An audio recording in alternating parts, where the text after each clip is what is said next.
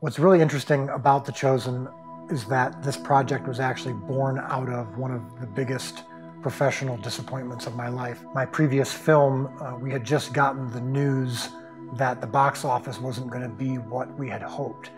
And I was stuck at home on a Friday with my wife at pretty much the lowest point of my career, crying and praying and trying to make sense of it all and trying to figure out what was next.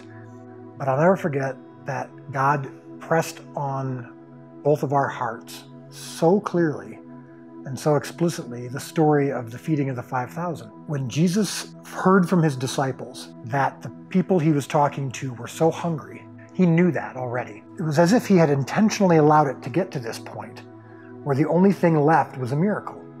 And then once he multiplied it, he had them go deliver it to all the people. He had them do everything that they could do on their own, until the only thing that was left was the thing that only he could do, the miracle. That same night, I was sitting at my computer, 3 o'clock in the morning, a Facebook message pops up, and the message simply said, it didn't even say hi, it just simply said, remember, your job is not to feed the 5,000. Your job is only to provide the loaves and the fish. So I said to him, why did you just text me that? And he said, I don't really know. I just felt God leading me to tell you that.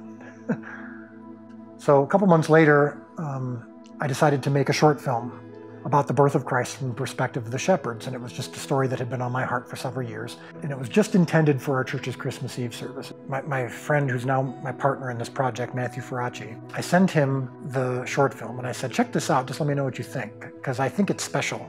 He watched it and said, do you mind if I show it to some friends of mine who run this company called VidAngel? He didn't tell me anything about it. He just sent it.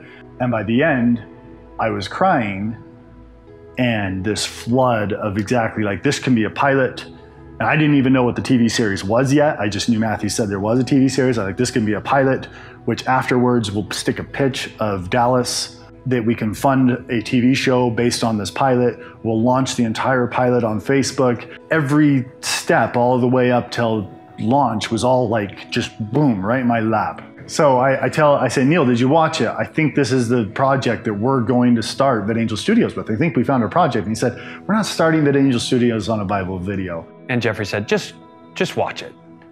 And so I sat down and I put on my headphones and started to watch this film. And the rest of the office and the rest of the world just disappeared, and just felt my heart shout for joy. Me, farm boy from Idaho, could see through the eyes of that shepherd and be there for Christ's birth. It was just done in such a fresh and new way. And then I pull off my headphones and Jeffrey looked at me and I said, this is why we made VidAngel. Well, how are we going to convince the guy to do it? Like, we have never done this before. Just this big concern about how are we going to convince Dallas to work with us? And I just thought, hey man, at this point, I'm just bringing the loaves and fish.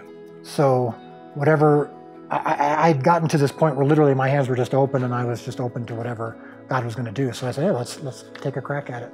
And he kept saying, I will be impressed if we raise over $800. And I've been thinking about, I've got to build a team around Dallas to give him the ability to raise this money, because it can't, he's got to have the right team. He hasn't done this before, and none of us have. And we were just looking around a little laptop and watching the shepherd for the first time. There was the moment where the shepherd was being kicked out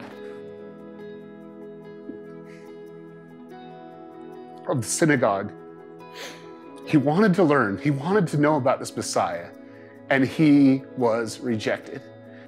And what I love is what he did next. He noticed someone in need and was able to help them out, and he was able to serve. That water is so symbolic. I just got where this was going. I got where the power of this was. but I didn't know the depth of how it would affect me. I just knew that everything that I have done in my life up to this point in my business was leading me to this moment. And I remember talking to Jeffrey, and I says, I don't care what I need to do. If I just need to hold the light, I want to be a part of this. And he laughed. He goes, no, well, we need you to build the audience. We need someone to actually run this.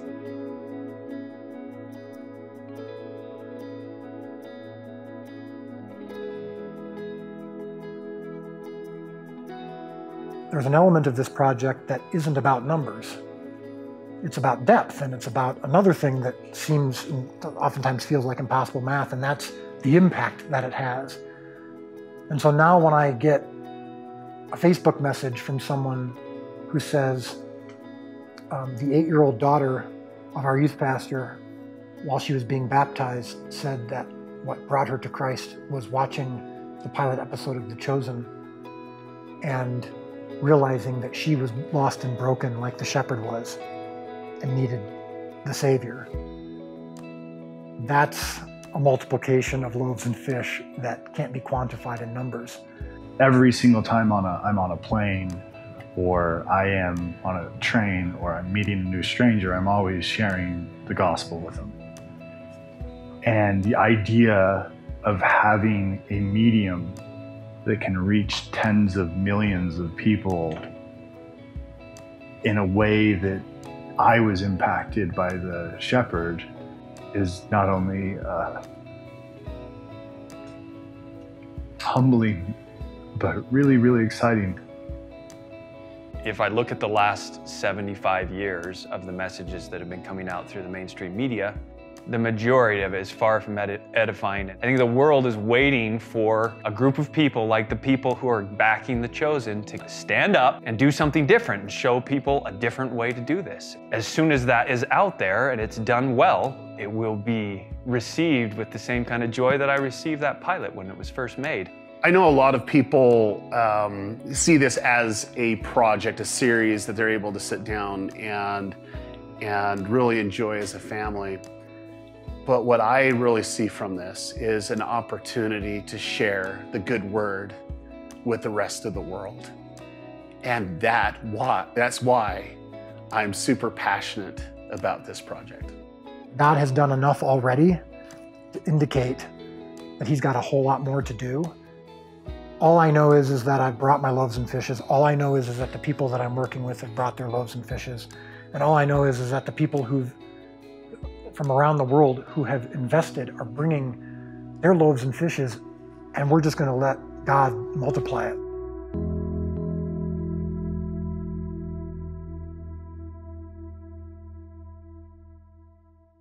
Hey, Dallas here, director of The Chosen, the first ever multi-season show about the life of Christ. If you liked what you just saw, please click the like button. Please click the share button. Please follow us on Facebook. Please subscribe to our YouTube channel. All these things help make sure that this message and these videos get out to more people. If you didn't like what you just saw, feel free to keep it to yourself. No need to be a chatty Cathy. However, also, if you have not seen the pilot episode to The Chosen, the first ever multi-season show about the life of Christ, please watch it at thechosen.tv and share that. We want to make sure that this show has the opportunity to impact the world.